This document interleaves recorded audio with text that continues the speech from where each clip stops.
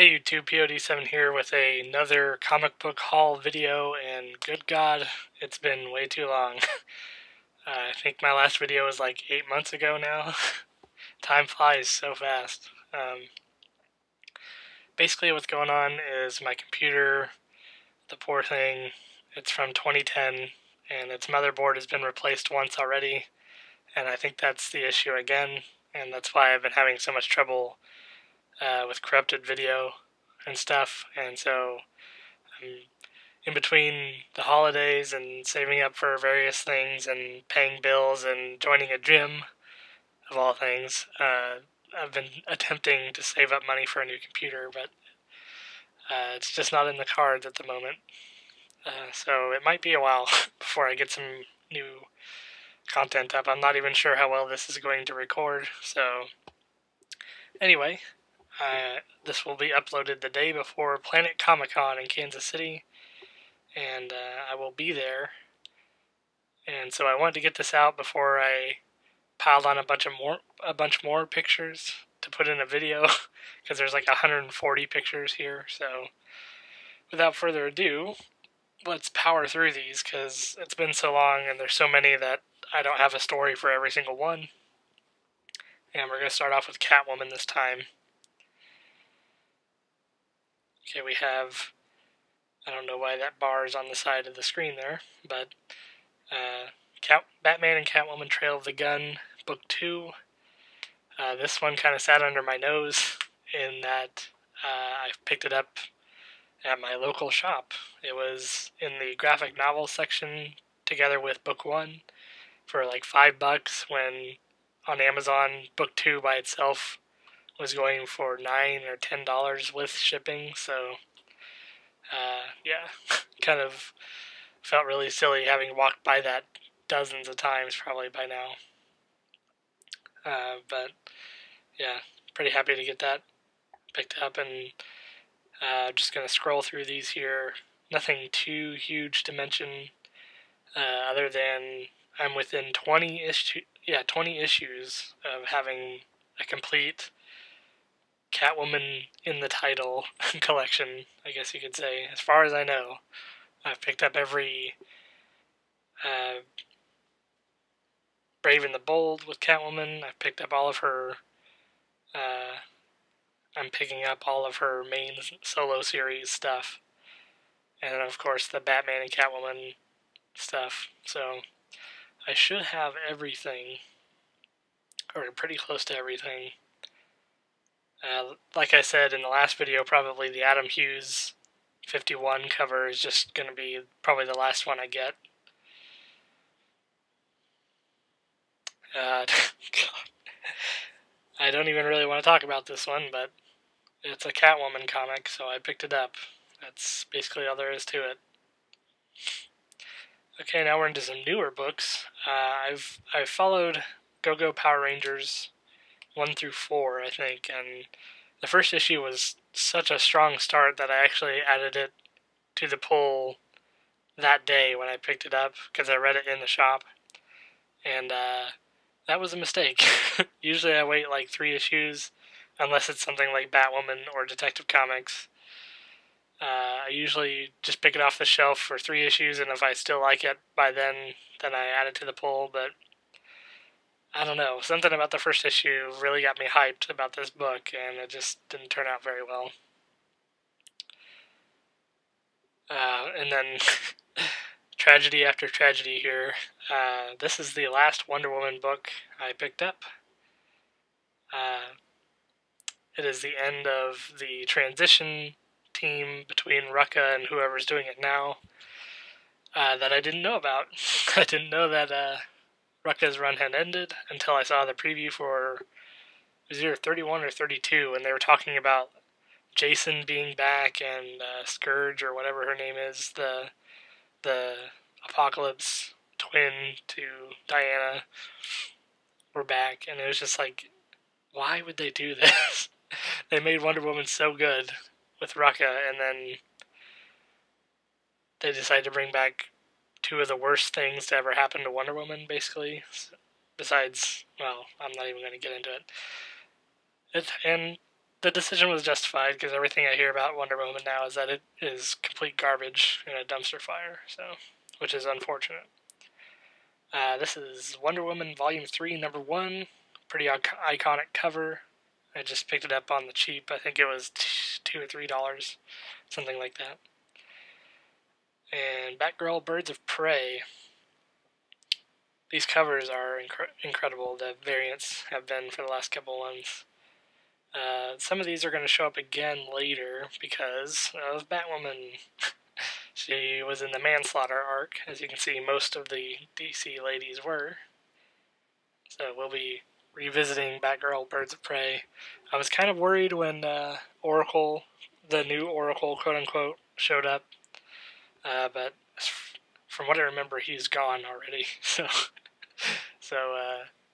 it's pretty good. I like that they're hanging out with Catwoman and Poison Ivy occasionally now.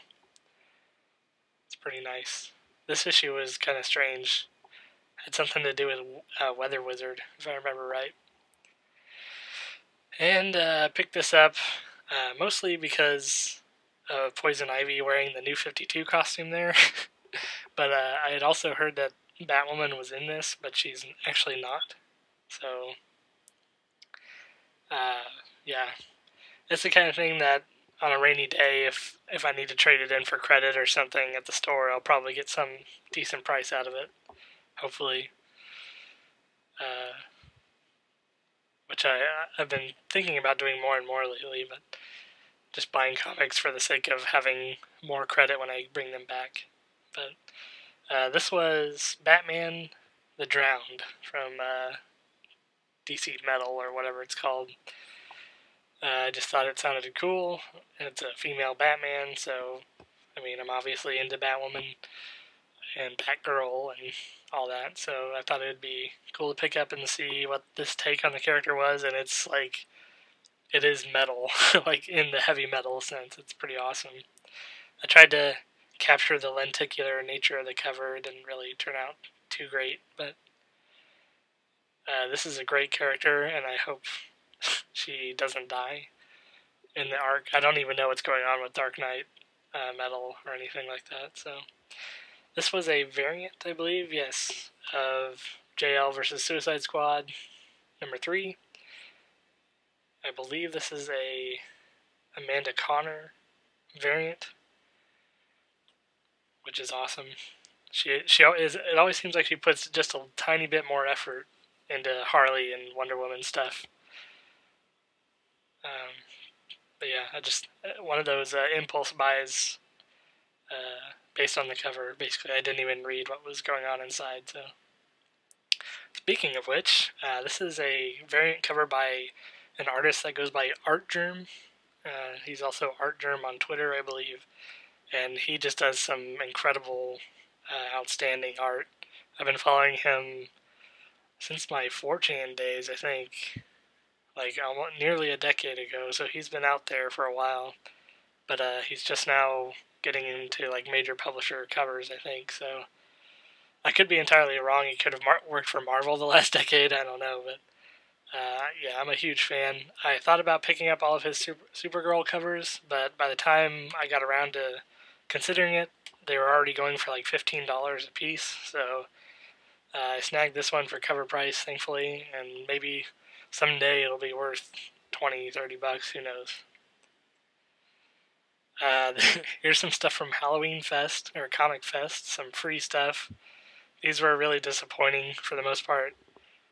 This says Battle Angel Alita, and then it has a Sailor Moon thing there, and each of those had 2 pages, and then the rest was a bunch of other stuff nobody cares about, so that was kind of annoying, but kind of a cool cover. I might have actually thrown this away, believe it or not, but this was a pretty cool concept. I had seen, I think it's Zombie Stripper is her name on the left there.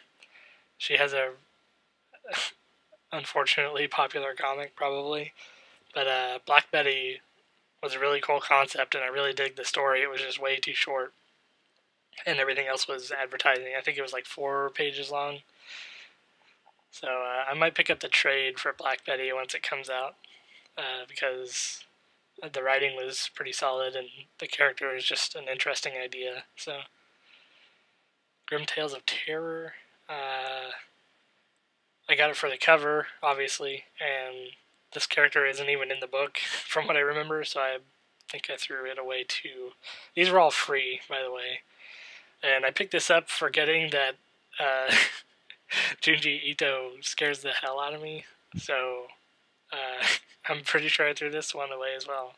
I kept some of them, I promise. I kept this one, Lady Mechanica. This was a really great issue. It was a full issue, full story about the lady going to a Mexican town to get away from whatever problems are ailing her in her main comics, and runs into a Dia de los Muertos celebration kind of thing. It was pretty interesting. The character design is fantastic, as you can see from the cover, but inside is really great too. The Mortal Instruments, the graphic novel. This was I've heard of Mortal Instruments, but I've never looked into it at all, and so it was kind of surprising. It's all black and white on the inside. I don't know if that was just for this or if it's going to be full color later on. I don't know, but I kept this one as well. This is a super special thing that's near and dear to my heart. It's a webcomic called Band vs. Band. This is the first comic that I have followed for over a year that I've actually bought the physical copy of. I have the Princess release, but that wasn't really a continuously running comic. This one's been going on for 6 years now, I think, so I was super excited to get it, and I got a custom drawing inside, which I was expecting like a tiny little sketch, and because I think it was only $10 more to have it signed and with a sketch. So to have it be like half the page of the introductory page was super cool. And she's been posting lately. Kathleen Jocks is the author's name. She's on Twitter, very active on Twitter. And she's been posting lately a lot about getting book 2 put together, which is really cool. I'm super excited for that. I might actually pre-order that. It's so good. So I picked up Infinite Loop based off of Marguerite Bennett. Her recommendation a long time ago on Twitter,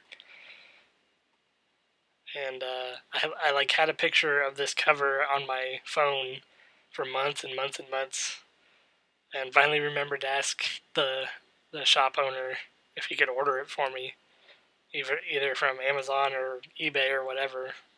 So I've been following that. The first 6-issue series was pretty wild. There's some pretty low points, but everything else is pretty fantastic. Conceptually, I'd say the low point is when a character actually in the word bubble, there's just a picture of Rage Face or like "you mad" or whatever, and that was completely unnecessary. But otherwise, it's been pretty good. Yeah, okay. And lots of parallel universe, time travel, like, it's a lot of high concept sci-fi stuff, sort of through the lens of an action comedy. It's hard to explain, but if you're into, like, wibbly wobbly, timey-wimey stuff, then yeah, might be for you. And this is the first issue of the second series. Unfortunately, my shop guy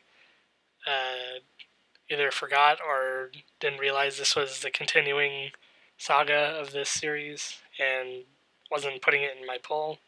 And so I had to pick this up off the shelf, not even knowing it existed. And so I'm missing issue 2, but I have issue 3 now.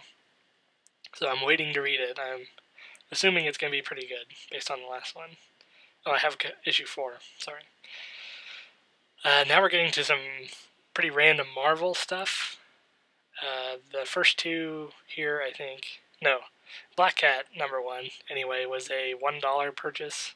He has dollar boxes at the store, so I had a lot of time to kill, so I went through every single one of them, basically, and picked up some number 1s, and that aren't going to be worth anything. I just thought it was cool to have, the number 1 issue for certain female characters. And this one I picked up number 5 of the new Runaways series after watching Marvel's Runaways on Hulu, and the show was fantastic. But yeah, definitely had to get it for the dinero, or whatever the ship name is called, the tease here for this, because they gotta tease it again now that it's actually happening in the show. Spoilers. But surely everybody's seen it by now. It's been over a month. So Silver Sable number 1 was also a $1 purchase. I recognize the name, and I know that she was kind of a sometimes friend to Spider-Man, but otherwise I didn't know anything about Silver Sable. So apparently there was demand for it, because it says in her own book, at last. Silver Sable and the Wild Pack, for all you Wild Pack fans out there. Now this is this is the trash section of this video, where the $1 boxes were basically filled with Image and Dark Horse comics and Valiant, I think. And so a lot of these metallic, supremely, nearly borderline terminally anorexic women got their own covers, basically to sell the cover for all these comics. And so I decided to pick up all the number 1s I could find, basically. And they ranged from 25 cents to $1. So, and there's a lot of them. And boy howdy was there a lot of copies of some of the few specific ones. Obviously Angela is probably the most popular name that's going to be on here. She was a Todd McFarlane, if I'm not mistaken. Maybe not. Evangeline, excuse me. Never heard of her. Maximum Press, apparently. This was a Glory and Evangeline crossover with a metallic cover. Oh, this might be the most notable name, actually, Barbed Wire, because of the Pam Anderson movie. But I think this was the only Dark Horse comic in those boxes, from what I remember. But anyway, Celestine, Foxfire, never heard of her. Helena from Lightning Comics, which was basically, it seemed like from the there was a lot of these issues, by the way, for Helena. And she seemed like a Lady Death ripoff, basically. Lady Supreme, a little bit more notable, I should say, from Image. Lethal, also from Image. Maxi Mage. Riptide I had heard of before because I was big into Fathom, even though I wasn't allowed to buy them as a kid. I was a big fan of the covers of Fathom back in the day, and this character was like, in that tricky way, it was like, hey, here's a character kind of like Fathom. So obviously I wanted to pick it up despite the hideous proportions here, but anyway. And then Vogue is another character that is probably fairly known to people who are hardcore into comics in the 90s. That should be the end of that. Now we're on the miscellaneous section, which is stuff that isn't comics and might not even be superhero related at all. But I picked up the Question and Huntress chess pieces. All pretty interesting. Gotta have all 3 of them setting together, and I like to think this is kind of like short people problems on Twitter would relate to this. That's how I was originally displaying them until Batwoman fell over and her head came off. So now she's on a much sturdier surface, as you'll see near the end of this section, I believe. Yes, right here, actually. Maybe not near the end. Yeah, all my Batwoman stuff, except for the action figures, are out. All my Kotobukiya stuff is out. I put Kiss Shot's statue in there just because it felt weird having one statue somewhere else. And the Poison Ivy Hush figure was extremely disappointing. She was missing a peg hole in her left foot, I believe, and the pegs didn't even fit into the base, so I just shoved her back in the box and hit her in the back there until I could pick up another one someday and replace her, and never take her out of the box. It took forever to get her out of the box just for the first time without tearing the box, so it was a huge waste of time all around, basically. I picked up Batman Gotham by Gaslight. Of course, I'm a huge fan of the line, even though the quality isn't that great these days. And unfortunately, this movie also carried on that tradition, in my opinion.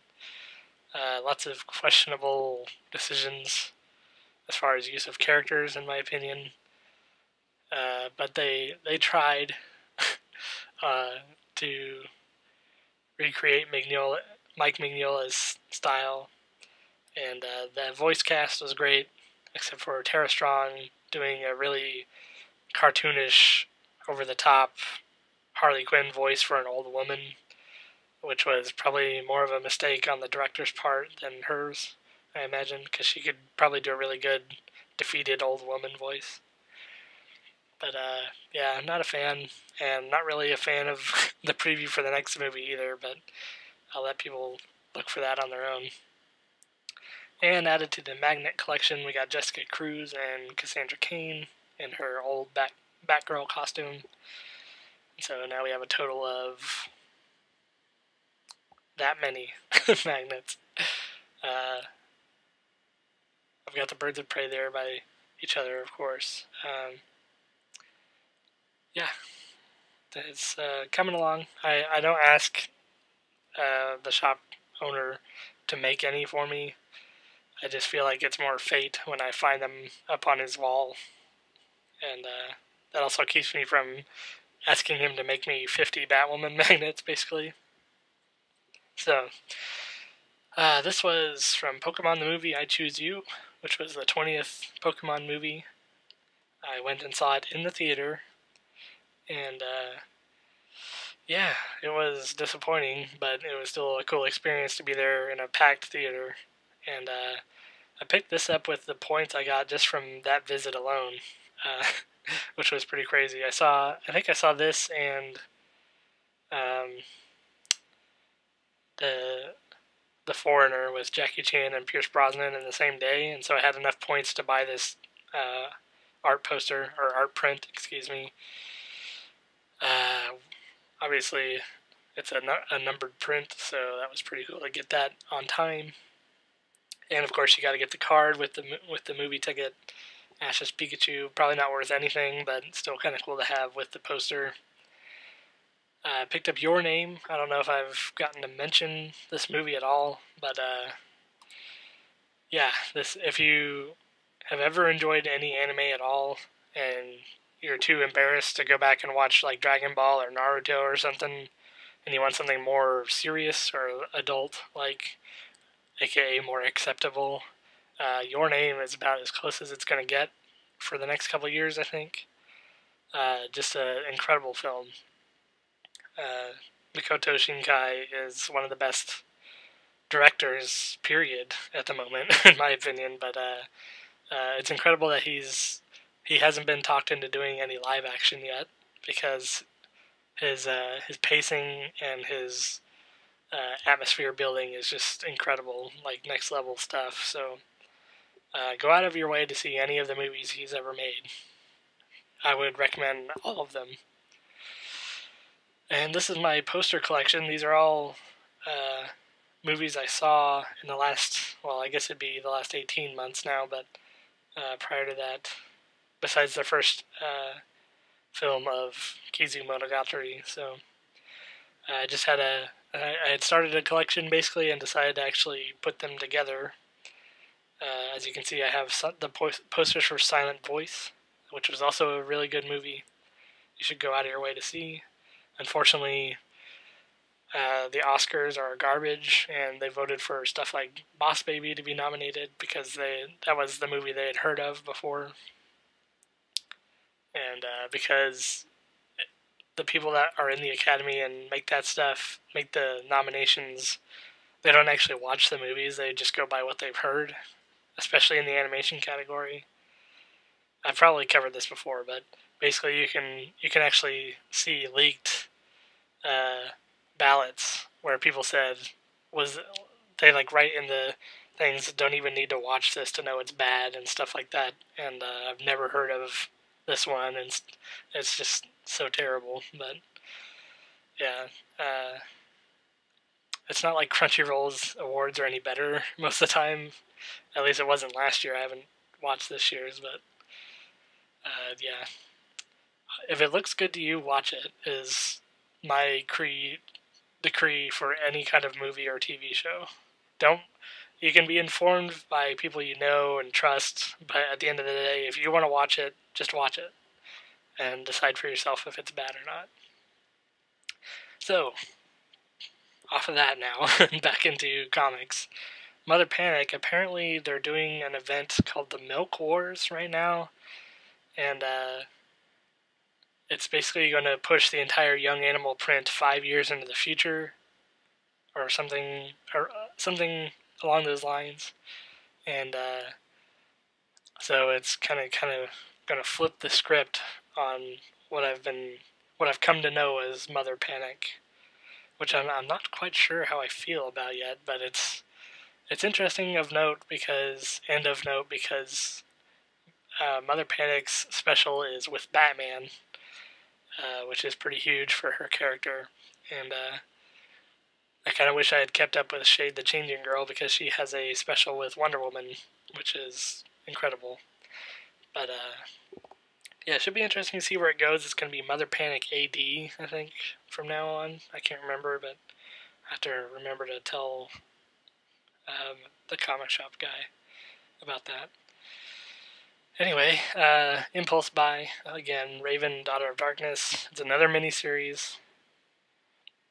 If they would just throw a serious writer and a serious artist with big name impact, they could probably get an actual series going, but no, they're just kind of going to test the waters every time with Raven from now on, I guess.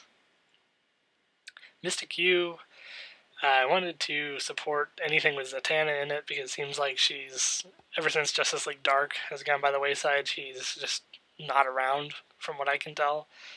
And this is actually not a mainline canon book. It's just kind of a reimagining of Zatanna and some of the mystical figures in DC as college students, basically.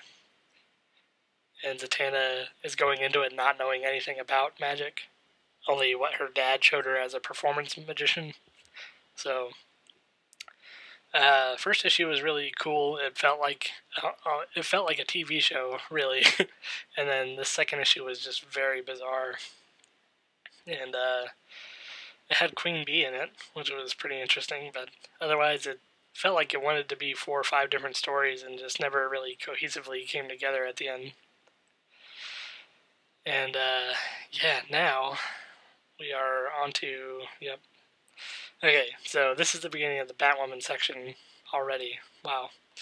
And this picture is showing, I believe, October or November, every appearance from Batwoman in those months. And I'm pretty sure it's the most appearances she's ever had in a single month. So 1, 2, 3, 4, and 5, counting the Comic Fest reissue, which is incredible. Usually it's like Injustice, Bombshells, and Batwoman back in the first volume. So I think that was the most she was ever in, from what I remember. But yeah, I was just I took this picture because I was impressed, basically. I picked up Rough Justice, sketches by Alex Ross, and I had heard that this was originally a redesign for Batgirl, but I didn't know that it was going to be after she goes through the Lazarus Pit, and she's meant to be sort of a more darker, villainous-looking change to her, because once you go in the Lazarus Pit, you go a little bonkers. So, but instead, she was repurposed into something much better than that, thankfully. I am digging the logo design, though. It's pretty sick. I don't know why I'd never seen this book anywhere before, because it was a really interesting book, especially if you're a big fan of Ross. So, yeah, just amazing. It would be awesome if he did another book. Like I would love to see, because he's done like Justice and he did Kingdom Come. It would be awesome to just see him do a Gotham only book with Gotham characters, because I think he would really do great justice to many of the characters and the character designs. So yeah, like that's the closest you're gonna get to a Kingdom Come Batwoman, basically, or Kate Kane, I guess, because there was a Batwoman in Kingdom Come. But and then we move on to Nightwing: The New Order. I don't know if this was canon or not. It's kind of a near future story about Dick and Starfire's child being immune to a cure for superpowers, basically. And so he's fighting to save his kid's life while also fighting with the fact that he's the reason the cure exists in the first place after Batman was killed, I think. I don't know. I started in issue 3, obviously, so yeah. I guess I forgot to oh no, Kate's on the cover, so of course I didn't include a picture there. But here's what she looks like as Commander Kane, she's basically the leader of the colony and the leader of the section that monitors former villains and heroes and make sure they're not trying to get their powers back, kind of thing. Which of course involves Superman, who has lost his powers even though he's a Kryptonian. It should be his physical nature, but whatever. Comics aren't perfect, so. And then I've got a huge haul of Injustice, or at least it feels huge. I'm going to kind of scroll through them because I've said everything that needs to be said about Injustice, in my opinion, so. I mean, just look at that word bubble. My goodness. Yeah, so apparently I'm not the only one that believes that she might not actually be dead, but considering the fact they haven't brought her back in Injustice Ground Zero, or whatever the new series is called, I doubt she's coming back. I really love this panel, by the way. It's one of the best looking panels in the series.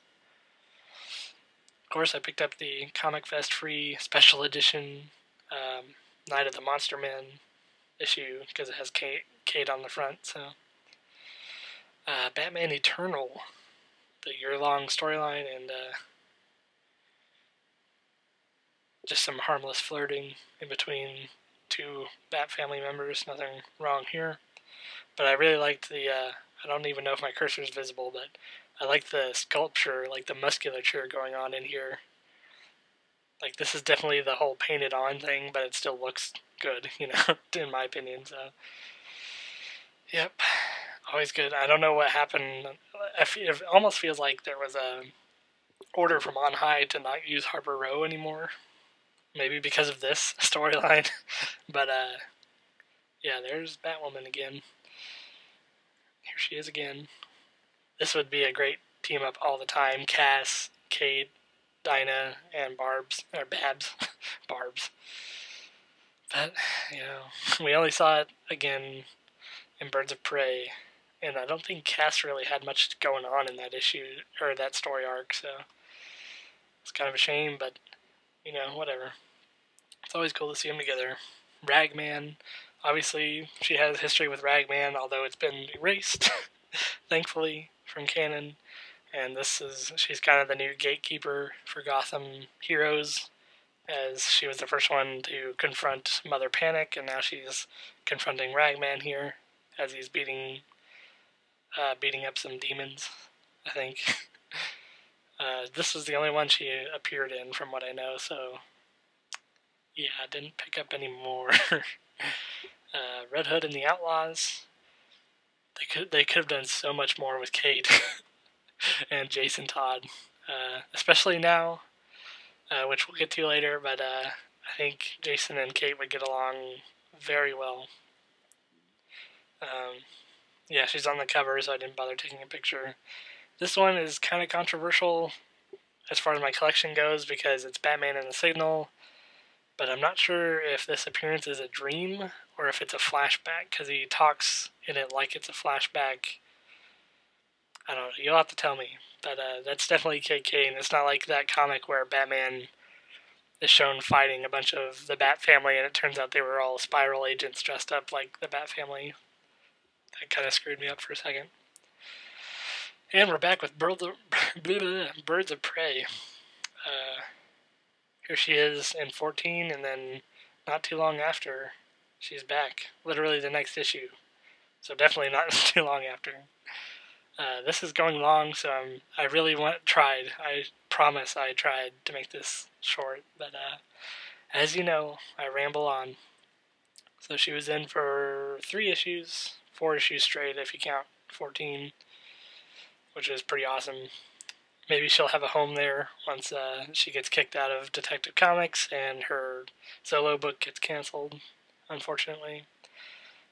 Because anytime a book gets super good that I'm following, it's going to get canceled immediately, pretty much. So, Bombshells United has turned for the worse. It's just not that great. I don't know what it is about it to me, but I don't really have any interest. Even though it's now Batwoman focused almost exclusively for the last couple issues, it's just it's not interesting. The story they're going with. She stumbles upon Black Adam looking for a Lazarus pit and finds Talia al Ghul protecting one. And while she's there, she finds out Cheetah has been there, and she's trying to repay all the things she's done. So she looked for Jason's body and brought him back to life, which informed Black Adam of where the pit was because he can sense the magical energies that it used to bring Jason back to life. So, yeah. One of those things. I love this cover. I would read 10 issues of Batwoman and Catwoman just hanging out in the Mediterranean in this universe. It could be the When in Rome Bombshells edition, for all I care. I would get every copy, and probably every variant too. And then Detective Comics. Boy, this has been a pretty crazy year for this book. Kate has had a great run in it. As you can see, just absolutely slaying. And but yeah, Tim Drake was definitely a focus. I knew that once I started following James Tynion on Twitter, because that's all he talked about. Everybody would ask him who his favorite Robin was, and it would just be Tim Drake every time. So I figured there would be something huge coming out, especially when he seemingly killed off Tim Drake. So yeah, the payoff for that happened, and now we're getting into the repercussions of that. And the Victim Syndicate is back, obviously, and they're messing with Clayface. Yeah. Kate is amazing as usual. This is a wonderful cover. I love it. It says, will she pull the trigger? Well, if you're following along, Clayface is on a rampage, and she has the opportunity to shoot, and yeah, at the end of 973, she does. She straight up kills Clayface. As far as we know, ... And this is the annual for Detective Comics, and if you're going to pick up any annual just for the heck of it, pick up this annual. It's honestly, I can't even think of another annual besides like Gotham by Gaslight. Or no, that was an Elseworld, so yeah, I think there was a JSA annual back in the early 2000s that I really enjoyed, but the fact that I can't even remember what happened in it should tell you. But yeah, this is an amazing annual.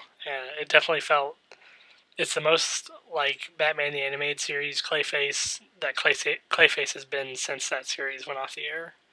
It was incredible. I can't think of enough superlatives to say about this issue, so definitely go out of your way to pick it up. And now into the hard, straight line, hardcore Batwoman stuff. I finally picked up an original hardcover edition of Batwoman Elegy, which was pretty awesome. And of course, as always seems to happen right when I'm ordering a Batwoman trade. There's a new Kaze-san volume, so I picked that up. This was a very special pickup. It's Batwoman number 0, the original number 0, with the Amy Reeder variant cover. For the longest time, everywhere I looked, $30, $30, $30, $30, $30 plus shipping, and I was like, I just can't. It's not like, it's not going to be the centerpiece of my collection or anything, so I really felt like $30 was too much. It's not like Gotham City Sirens number 1, where I paid $40 in store credit, I think, for the graded edition of it at a 9.2 or whatever it was. But yeah, just I've wanted this ever since it came out, basically, and could never find it for anything cheaper than $30. And then finally there was an eBay listing for $10 with free shipping, of all things, and it had 1 hour left, and so I just bought it right then and there. It had 0 bids, which was incredible to me. Like, what in the world? But anyway, yeah, it's just I think it's one of the more iconic covers for Batwoman so far, and she's had some pretty incredible covers. And some more variants from Series 1, or excuse me, Volume 1. Just these black and white sketch repurposed prints, basically. Got 3 of them. And then some more from Volume 2. There's actually normal and variant prints here that I picked up.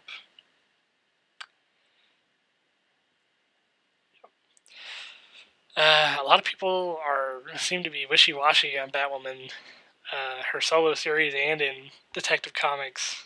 It's kind of a weird time to be a fan, because it seems like a lot of the things she's being accused of doing in Detective Comics, and like people saying they're making her a villain now, it's like people do this all the time in comics everywhere. Like Deathstroke the Terminator is a hero now.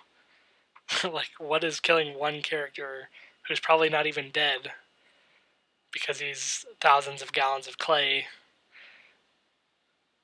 Killing that one character was enough to make her a supervillain, apparently. It's just, I don't know. I haven't read 974 yet, so I guess I should hold judgment, but yeah, I guess a lot of people are talking that she's going to be the new villain going forward, and I just can't see it.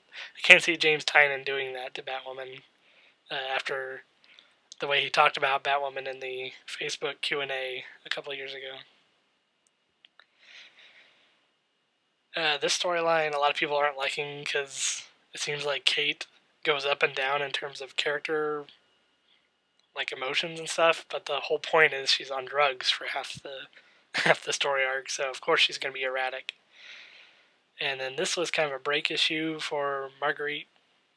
I believe there's like a guest writer here, and it's just kind of catching you up on what has been going on with Julia Pennyworth, who of course gets abducted by Professor Pig. And yeah, it definitely feels like it's coming to a head. You can tell the last couple pages were deeply advised by Marguerite to set up issue 12 and going forward from there. So it's a really interesting setup, and I'm definitely looking forward to seeing where it goes. Hopefully, it goes much, much longer. I would hate for Volume 2, as good as it is, to be canceled before 15 or something like that, while they let Mark Andreyko's Abomination run happen at all.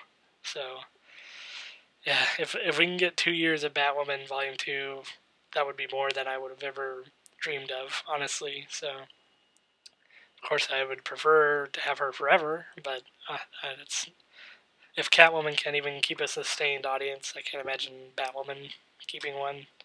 So, we'll see, though. I believe that's the last picture. Thank goodness. I'm sorry for keeping this going so long, everybody, but hopefully it's not too terrible. I'm going to chop it up a little bit in editing if it's not completely corrupted after I record this. So thanks for sticking around if you have, and thanks for watching. This has been POD7. Actually, before I sign out, I'll try to take as many pictures as I can of the convention and post a shorter video in the next week, probably. So yeah, look forward to that if you liked this. If you like my comic book discussion, I'm gonna meet Marguerite Bennett. That's the main goal of going to this convention. She's gonna be there, and I'm gonna get her to sign Batwoman Rebirth #1. So pretty ecstatic about that. Wouldn't drive 8 hours round trip for nobody.